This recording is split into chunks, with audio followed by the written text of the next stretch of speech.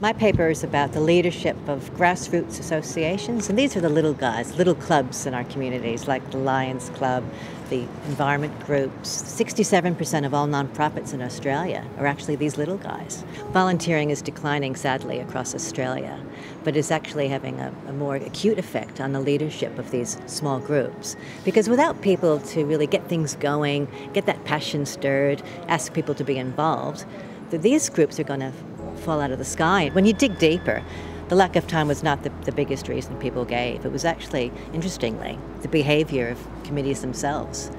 And it could range from treating people badly to really not keeping up with the times or not knowing how to run a group effectively.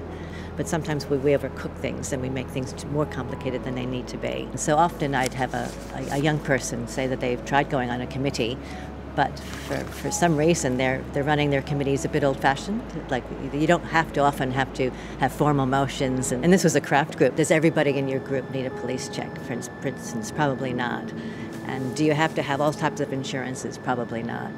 And young people come with enormous energy and good ideas, and they might be doing things differently, like meetup groups online or Facebook groups, and where you don't have to even meet in person. A new kind of social enterprise developing, and maybe we need to have a different form of incorporation that recognizes that people want to give back to society. If we don't recognize these groups, if they stop becoming so invisible, we might lose them, and then we're not going to have an avenue for people to get involved in their communities, to enjoy their hobbies, to get out of the house, to escape loneliness. I think it's crucial that we stop the demise of these community groups.